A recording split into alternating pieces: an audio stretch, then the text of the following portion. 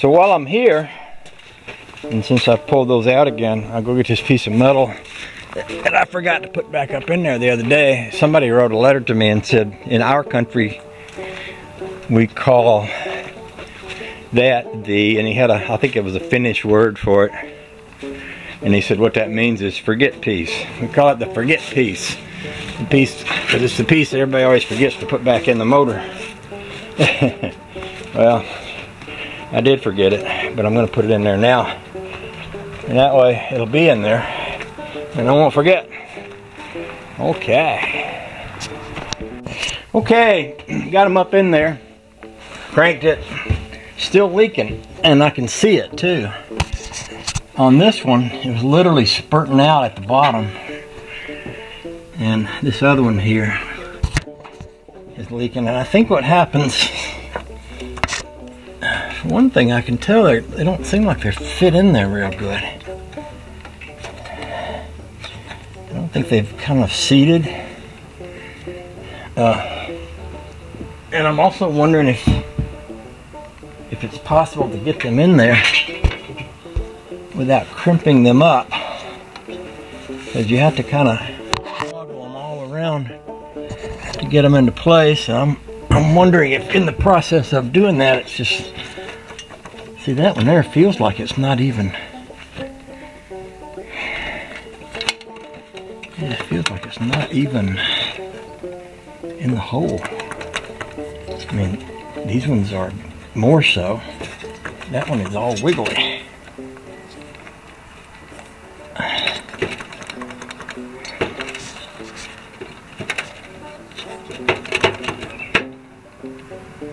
Almost feels like that spring never did unspring, like it's stuck. Let me I wonder if I can get a point of a screwdriver up into that. Doesn't it look that way to y'all? See, I can see space on these ones. These ones here, not so much. I wonder if this tube didn't expand right or something.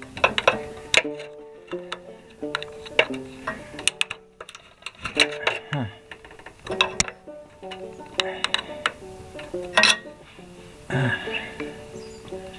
Well, if these don't work, if I can't make them work, I got those other ones, those plastic ones I can try. I've also got some expandable ones. Now, if these two were working and these back two weren't, see, that's completely wiggly right there. This one here seems like it's in place, but that last one doesn't seem. It's up in the hole. There.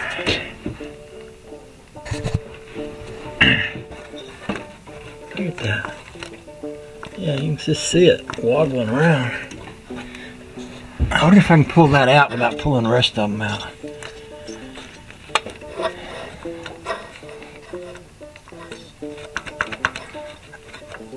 Yeah, this is completely, I don't get it. I don't get why that ain't working. But it really does feel like, even this one now feels fairly snug. But it really does feel like that one there just didn't expand back or something. Like, almost like it's stuck in, like it pushed together and didn't unstick.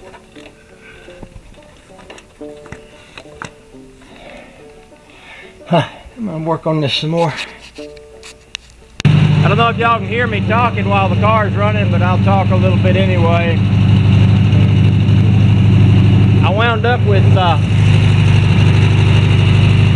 is a plastic tube with a spring.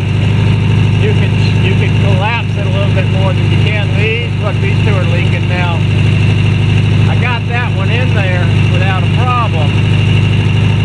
This one is expandable. Let me cut this off. I'm going to have to fix these two now.